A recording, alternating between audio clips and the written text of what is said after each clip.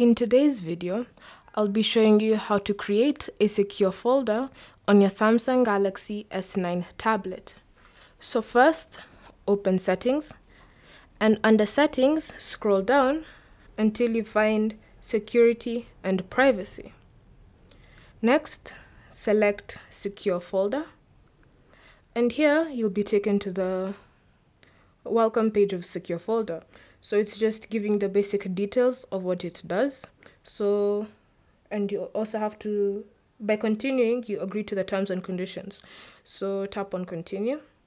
And then these are permissions that you're allowing Secure Folder to access. You're allowing it to access your calendar, your contacts, photos and videos, music and audio, and phone numbers. So if you're okay with that, tap on continue. And then all you need to do is wait for the secure folder to be created.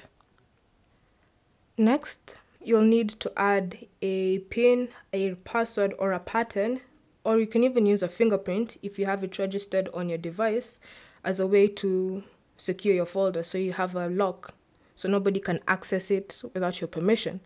So let's put in a pattern. Let's put something simple like that. So then tap on continue, and then verify your pattern, and then tap on confirm.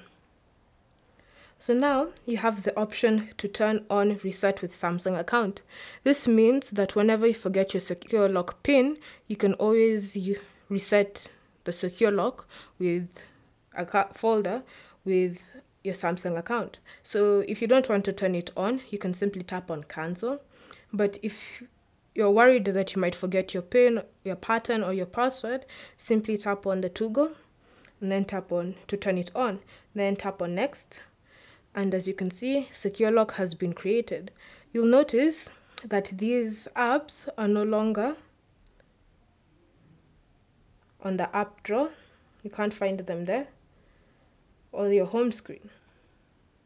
So what you need to do, if you want to add more files or apps, just tap on the plus button here, and you can add photos, OneDrive, Outlook, and then tap on add.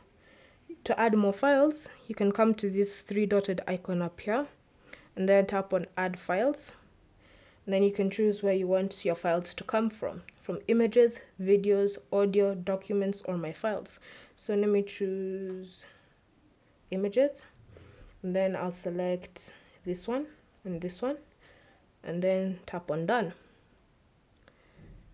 So you can have the option to move or copy. I want to copy them. Then you'll notice this pop-up appearing saying copying to secure files. So now when you open my files and then you go to images, you'll find the two images there.